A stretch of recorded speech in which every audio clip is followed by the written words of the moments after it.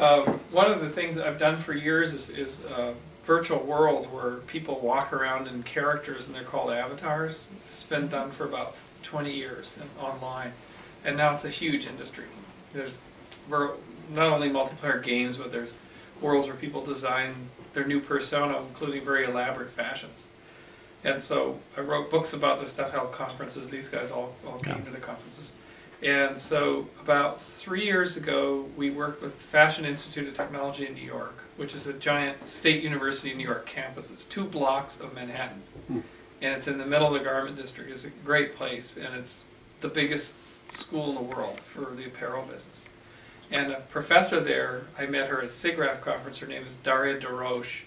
And she got fascinated by the idea that fashion was going into online worlds, but that the garment business didn't know about it, which is typical because couture, forget about it, they're living in their own world, but the mainline apparel business is living in the 18th century, where everything's done by patchwork assembly, and there's very little, it's very conservative. So we did a project called Ritava's Line, where her students design incredible garments that even if you wore them on the streets of Manhattan, people would stare, which is a lot. One kid made these dreadlocks out of strips of torn out Brooks Brothers business suits, which is kind of a statement in itself, right? This incredible kid. Used clothing store. Yeah. And so then what they did, then we built a virtual world where other set of students made these garments on avatars. And so there they were in a fashion show. We had the whole press in New York, the whole industry press, and a big screen, and these students parading out with their garments, and then on screen with the virtual garments. A little bit different. And that was where we kind of introduced this idea that fashion was going into cyberspace, or that your identity, which includes what you wear. And we go to Burning Man every year, and that's an experimental playground for people putting together incredible garments. And also on the other side was all these gadgets are emerging, where now you have a little clip-on shuffle for $49. Have you seen those? The ads for those? And you had iPods and things. And so the idea, there's this convergence of a breakout from the banality of the t-shirt and jeans for the nerd culture or the business suit or whatever. The breakout is happening in places like Burning Man. It's also happening in cyberspace. But there's a driving factor, which is you're now clothing yourself in your tech. You're not sitting, in the future, people aren't going to sit for, like me, 20 hours a day in front of a great big large screen just doing this. Kids don't want to do that. They want to be mobile. They want everything on their bodies. So they're clothing themselves in their digital identities in the real world. And actually these things are communicating their position with GPS so that other kids know where they are in the real world. So the virtual world is being mapped into physical world. And so I said, well, if I'm doing stuff on avatars, I've got to learn how far this can go. And Daria said, well, I'll tell you, nobody in the apparel business understands the iPod and the fact that women are put in purse. And in New York, she said, what a common accident in the New York subway is a girl with an iPod. She's bringing it out. She's trying to adjust something, and the subway doors close on her headphones and pulls everything apart. And the iPod falls down on the tracks and it's run over by the subway, and people are screaming and whatever. It's the biggest end of the world thing. So the idea that it's not a cheering. Yeah. So what she did was she said, well, MIT, that's Massachusetts Institute of Technology. We're FIT. Why don't we invite those guys down to show us how they would actually have a way to garb yourself in your gear? And they came down. There's a guy named Steve Mann who has these monocles. It looks like he's from the Borg, and he's been assimilated. And they did this conference with MIT, and they were horrified. The mostly female fashion professors were there, like stiff and stark disgust and terror because the things were so ugly. It was painful to look at. There's absolutely no sense at all. It was pure nerds, right? Sort of pure stuff. And so they never wanted to talk to people like that ever again. And the nerds didn't understand why they got no questions asked after they showed up. There's no way to describe how awful. Well, they called it Gulf War couture. Oh. This is before Iraq. It would be called Gulf War couture. So you know, and for those guys, the coolest fashion was like Laura Croft, you know, in Tomb Raider.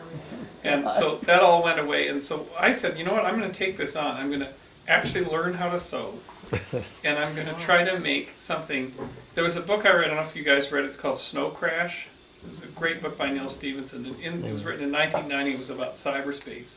And there was a girl in there named YT who had all the gear on her body, and she could go on a hoverboard. And she took out an entire federal building in Westwood with all of her gear and her wares. And I always wondered, what did YT wear? She's 14. She has enough gear on her body to wipe out the entire, to physically knock out all these federal agents and get information, you know. But it had to be cool what she wore. She's 14, she's a girl. And she has a hoverboard, so she's got to be cool. So that was Neil Stephenson. So what did YT wear? And so putting all that together, I started looking at the types of fashion that were out there. There was goth in the young community. Goth is goth. It will never change. We know it, we love it, but it's not tech. They don't want to be tech. And then there's punk, and punk is punk, and it's a genre that's already established. You can't really twist a genre. You can't change a genre that's out there. And then there's bikers who have stuff on. Then there's old middle-aged guys who have giant vests with pockets in them, and people like us who carry cameras and stuff, and that's ugly. No teenager would ever wear that. So I said, where are the sources for the coolest fashion in the world? And I started reading Neil Stephenson's giant trilogy, and it was all about the late Renaissance. And they were describing the garments, and I said, you know what? There's this whole thing called the Renaissance where the Europeans learned how to sort of rip off a lot of goods from around the world, and they had a huge amount of material pouring in, like silks and stuff like that, and all the skills came in, and suddenly fashion hit a peak around 1700, 1680 or something like that, and then declined, and down into the Industrial Revolution it declined. But the elaborateness of the costumes of Louis XIV, the Sun King, were unbelievable. I mean, there's nothing else has equaled that, the wigs and all the bizarre stuff. So I thought, well, that's never been mined, and that's never returned. It's like Happy Days, you know, it brings the 50s back. How do you bring that kind of thing back? So when I went to learn how to sew. I went down to one of the sewing stores. There was a lady there who's doing a sewing class, and this is how ignorant I was. I go in there and I sign up, pay my $75 for 4 classes. It's such a bargain. It's in Santa Cruz? In Santa Cruz. At Hearts or something? At Hearts, yeah. Hold this for a second. I gotta get another And Is it so running? I sign up, and I say I'm ready, and then Jill Sanders is her name. She's an incredible sewing instructor. She says, where's your machine? I said, what machine? Where is your machine? And she looked at me up and down. She said, okay, go to this place and buy exactly this machine. You know, it was an $800. It was a good machine. It was a Swiss machine. Yeah. And so I came back and said, here's the machine. Okay, pick your project. She slammed down this giant pattern book. It was huge. So I started going through it, and I went into the costume set, and there was this thing called a doublet. Were you the only man in the class? I was the only man. Life Histogram? There's this thing called a doublet. I said, that looks cool. I'd like to wear that. It's really cool. So I said, what about this? And she looked down and she looked at me, Thanks. and she sort of made this split-second decision about either I was nuts, because this was really hard for a first thing, or I might be able to actually pull it off, or it'd be fun to see me fail, or something like that. She said, all right, you know, we'll get the pattern, we'll start getting the materials. And I made it, and a lot of help. I mean, a lot of learning. And I forgot to bring it. I should have brought it.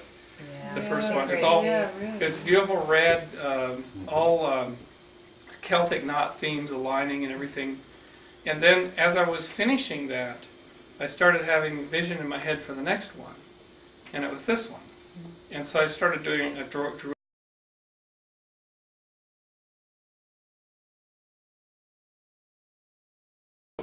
I wanted to make something that was a merger of the Renaissance, but it was tech. And the base material, and I found out later this was impossible. This is embossed velvet, theatrical velvet from opera. And I got this is normally $200 a yard, and I got a 2-yard piece for $20 because it was left over. And then I wanted to have pockets. The idea was, how do you control the cord? Right? How do you, so it doesn't get caught in the subway? Well, one way is to put it behind a mesh. That's a cool way, because you want, and also you want to show off the beautiful design of the iPod. You don't want to hide it in a pocket. Why not show it off? So the whole thing was that you could run the iPod right through the interface. You can even put it off and hold. And then, so then the idea came to me, because I'm a computer collector. The greatest early microcomputers are called S100 computers, and what they were was just a bare bus with slots, and you could put anything you wanted in them, and that was the open architecture in 1975. So I said, well, most cyber garments are bad because they build in things, they build wiring in and stuff. That's not what you want. You want to hack your own thing. You want to have channels. So the idea of this is all channels. So I can put a cell phone in there, run a cord either behind there. I can run cords out from the bottom of there. I can run a cord all the way through the back and up here if I wanted. It's all accessible. So there's channels and buses to allow you to wire things the way you want. It's not predetermined. And then all these different pockets. So pockets that are narrow for new things like iPods. This is a LED light. Or, you know, a wide pocket for a camera. And here's the camera here. And then another thing occurred to me, which was that the apparel industry is clueless about. What's that sound, by the way? It is What's the, that? I think that it's the washing machine. What if you screw up? Because this is like sculpture. If you Yeah. cut the piece of material out, you've screwed up for good. So I said, well, I'm going to make everything on Velcro panels. So these are Velcro panels, completely removable. These are removable sleeves. This is a removable peplum, it's called. So that, and then it occurred to me, wait a minute, this is all about accessorization. If I bought this basic jacket, I could add this panel on later. I could buy it separately, because if you go buy an iPod, you can buy socks for it. You can buy recorders for it, whatever, accessories. And the apparel business have never understood that. That you should be able to get a garment and add stuff later. And there's a huge economic benefit to doing that, and they're just clueless about it.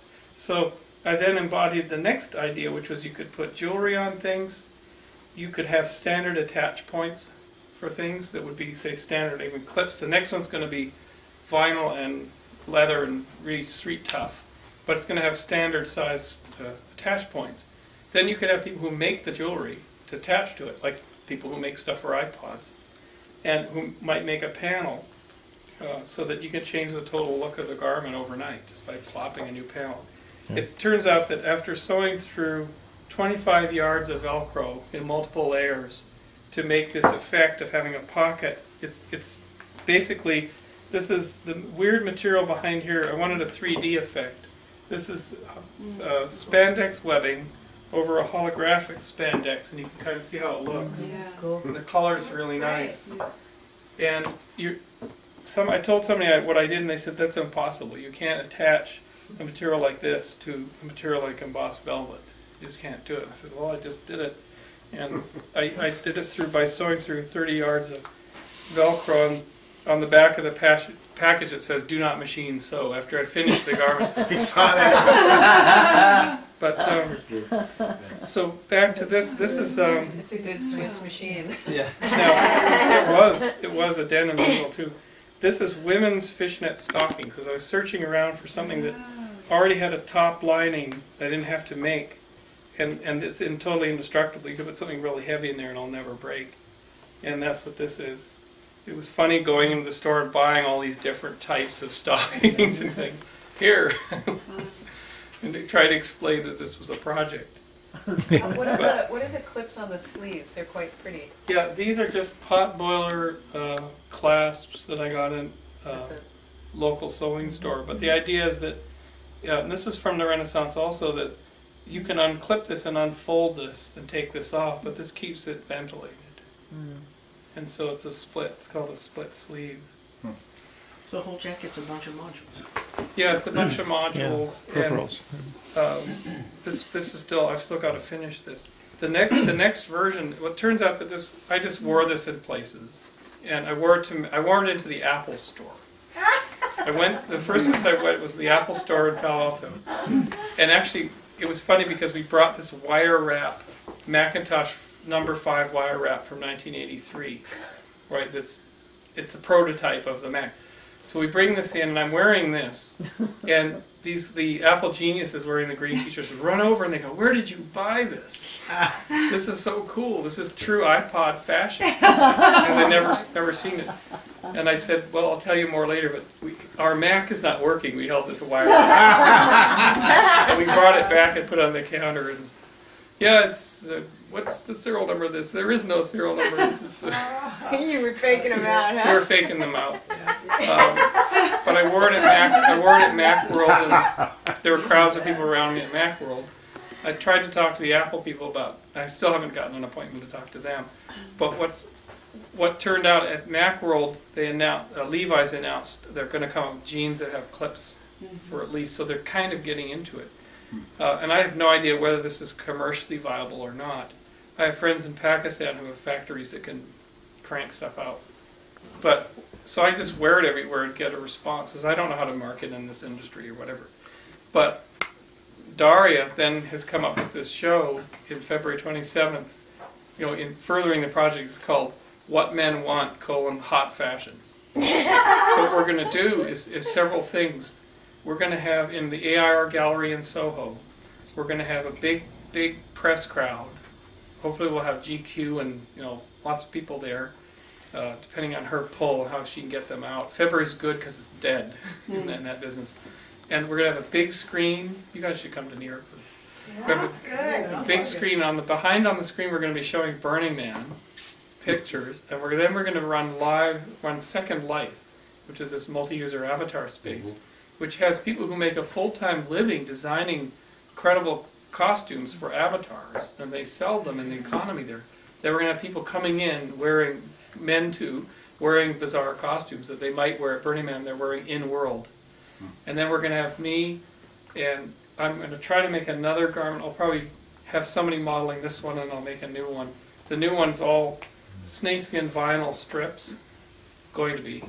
It's hellaciously hard work to do this. If anybody wants to help, volunteer and come and work.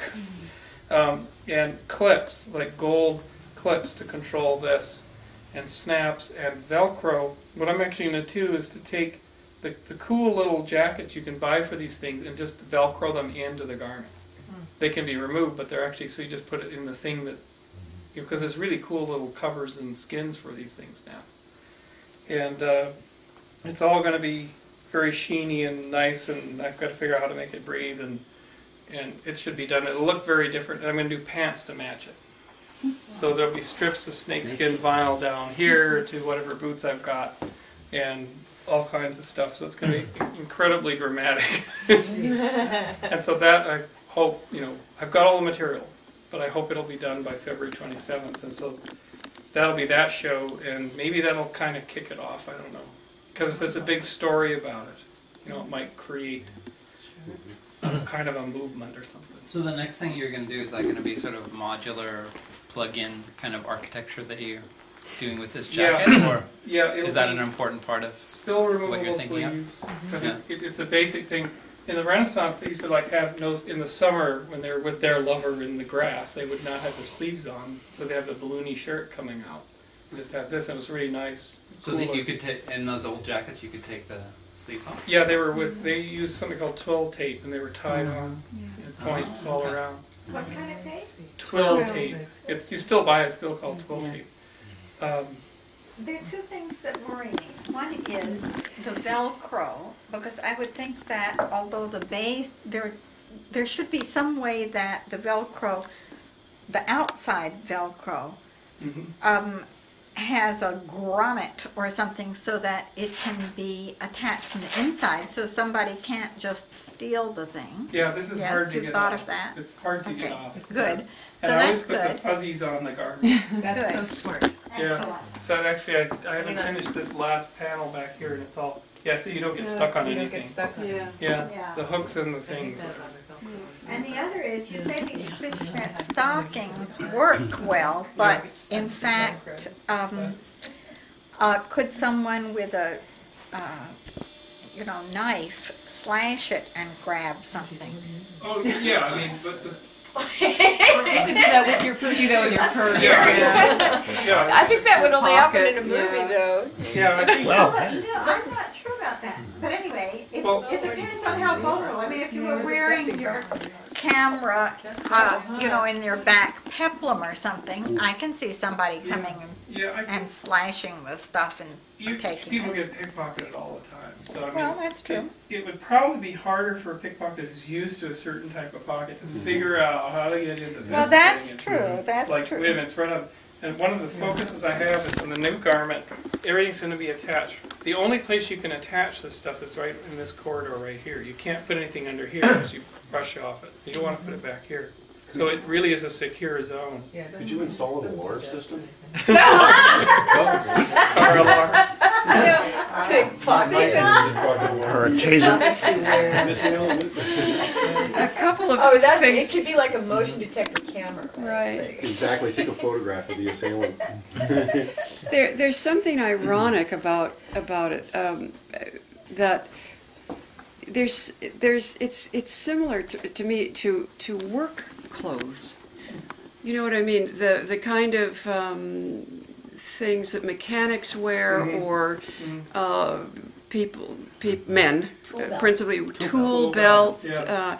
So I mean, it's ironic in an interesting Well, I way, think because this is a fun. This is not your work jacket. This right. is your fun jacket. Yeah. But the other thing is, it's got to be hideously expensive. Just like Louis, I mean, it's so there's a kind of And so the key Yeah. for me, it's like, if I designed these things and someone actually picked it up, miracle, somebody just funds a line. Well, I might want to just sell the $1,000 thing, and that's it. And people who want to copy it and make simpler versions, that's fine, because they Yeah. will. Because the fashion business is totally open source. Everyone steals right equally knockoffs. from everybody. There's no Right. and there's no enforcement. Right. It's an amazing thing, really. Yeah. So yeah, I would want to make the high-end thing, Yeah. the thing that somebody might pay like $200 to get in, and then gradually add stuff and decorate it. Yeah, And that's they go to the club and Worth the party, and they're going to spend that much money on other things in their lives anyway. Mountain bikes, $2,000 and things like that. So. Well, I suppose if you're in the tech buying class, you could also buy the piece of clothing that's going to accommodate that. Yeah, Right. yeah, and kids, it's amazing what they spend on. No, we have one. Yeah, we. Well, he doesn't spend all that. I would. Alex Lightman a couple of years ago was trying to promote a business that was wearable computers. And how would you see this sort of interfacing with that, or Well- is the state of the art there yet with those? The thing is, all of these are wearable computers. Yeah. I mean, they're all, and if you looked at this, I mean, when this was designed a year and a half ago, that was an iPod size. The new iPod Shuffle is a belt clip, the clip on the back and the iPod on the front, 240 songs that you just put, A cufflink? It's amazing. Our cufflink is, it's amazing how rapid this thing changes. So really, you can't actually make a garment. You have to make a garment that predicts how you would use stuff in the future. And they talk about convergence, like, oh, it'll all be in one cell phone. Why would you? But it doesn't seem to ever happen. There always seems to be a multitude. And kids are going to have displays. In Sweden, a friend of ours, this is going to be part of a university project in Sweden too.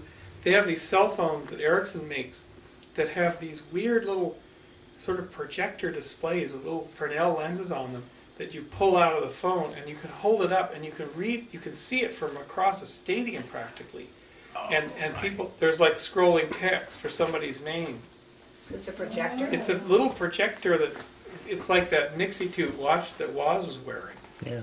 And so there's all these kinds of things. There's going to be gadgets. There are going to be displays in garments that do things. And there's going to be things we can't even dream of that'll be in. Oh, like neon signs. Like we have a friend who was one of the original Mac people, who designs like moving letter signs. Yeah. That are Electroluminescent this size. panels. Electroluminescence and Remember the old, Speaker the old Wiggly picture? You're those too the young for holograms, that. huh? Well, it was just these little. They're tiny rods. Tiny it's a tiny prism. Yeah. Large prisms, and you bend it, and you know the image moves because you actually Let's look go at back it to 3 or the 4 different- 50s. And there's Yeah. speaker cloth now that does 8-bit 2-channel audio. It's just a piece of cloth Wow. that can vibrate and emit. You know, it's fairly tinny sound, but it works. It's something interesting. You can't get it. You wouldn't be able to patent that, but you could. It might be worth looking into copyrighting the design concept. Yeah, and it's Because design, because if you copyright the design concept of it, it lasts forever. You could file patents, but you have to have Patents last only a few years. Copyrights last forever. Well, copyright, but I think that would be not copyright ideas. can't- That's quite. Well, no, it's a I'm quite design. sure. You copyright the design element of it. You But can't this is copyright a design. You can. You can. Yeah. Well, you can. well, you see, Coca-Cola isn't patented. It's Well, That's a copyrighted. No, but the trademark. thing is, Right. if you Yeah, copyright a copyright design, trademark. basically if somebody makes a very Trademark. small modification, It's it's fine. subject. Yeah, so to- in the apparel business, it's all, there's Yeah. no, everyone just It's not copy, hot- copy, copy Right. instantaneously. Yeah. There's no, It doesn't actually make any. If you copyrighted it, it wouldn't make any difference.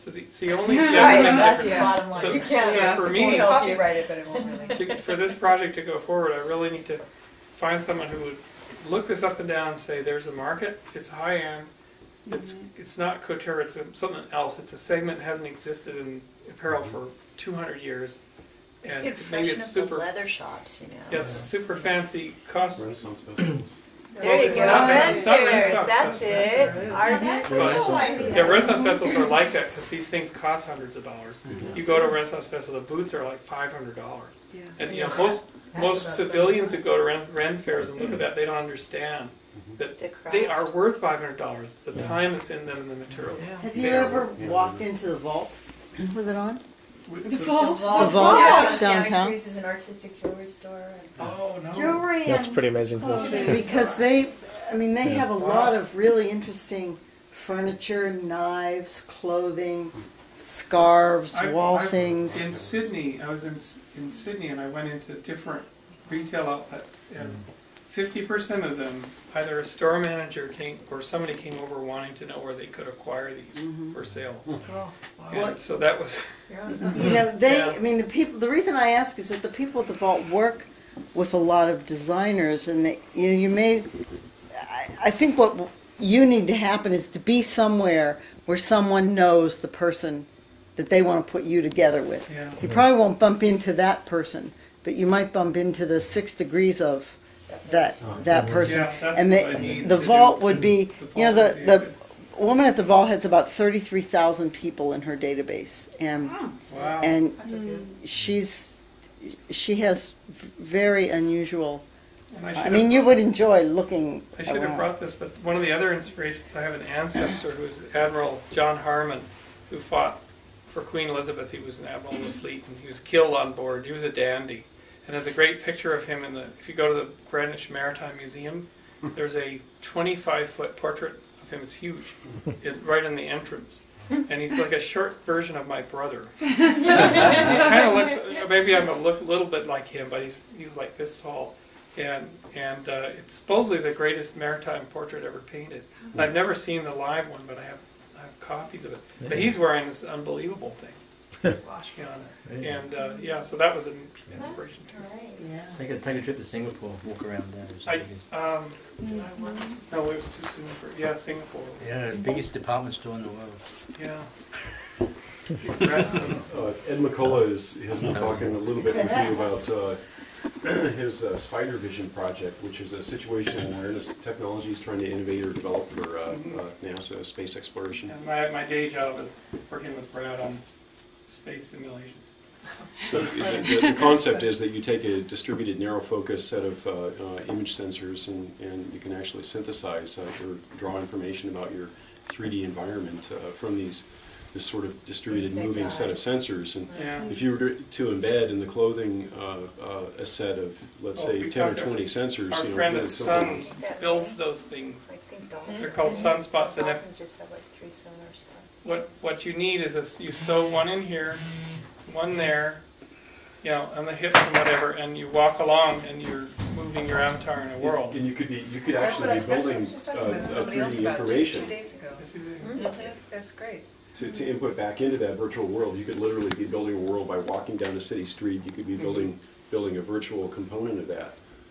And Hollywood shows us this all the time. There's lots of films that show this kind of vision. So it's like sort of taking a virtual picture of reality and then 3D immediately virtual composing it in a to virtual the world. Yes. It's cool. Oh, just it's So you transmitted match via up your Wi-Fi. physical locations So and if you're in a two-dimensional Wi-Fi data zone, that you're you're- gathering from Then you number could- sensors since Yeah. in the 3D. You'd have to have the system in the world Yeah, that would post cloud mapping then is a transform that technique into for the figuring out avatar. how far Yeah, things and one of are. the things You can Alan and I talked make about for polygons and 14 years now is I went to you walk into a room and there's a projection on one side and you're seeing walking in as your avatar. And there's I physical heard people about and it. virtual I was people. just digital That's the old line. Yeah, stuff. they'll be present with people I went in an embodied sense, standing up at Things height. that move, you know, In real time, but not just their video cast onto the wall, but a 3D embodiment that is lip syncing. Because we have a platform that we bought called Traveler that lip syncs avatar This is as changing your you environment. talk. But we have all the kind of background Sometimes too. every time it's not there, We need the kind of fortune that Steve Wozniak has to do all these experiments at the US Festival. Yeah.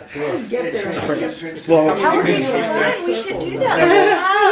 well, you know, what we did with Peter Gabriel was called the Future Zone, right? That'd be fun. The Future Zone. We could do a Future Zone. Wouldn't that be cool? Yeah, we could do a Future Zone proposal, yeah. That would be So I think great. that's kind of the end. That's kind of the end. If you want to see,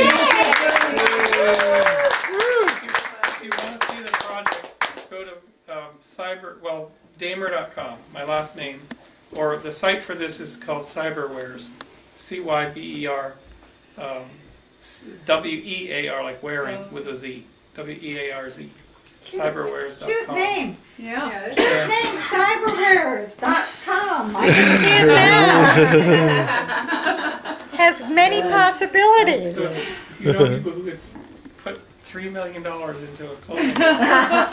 Anyway, Who knows? I'll form a We company might. and it'll happen. Might. 6 degrees of separation. Yeah. Sort of a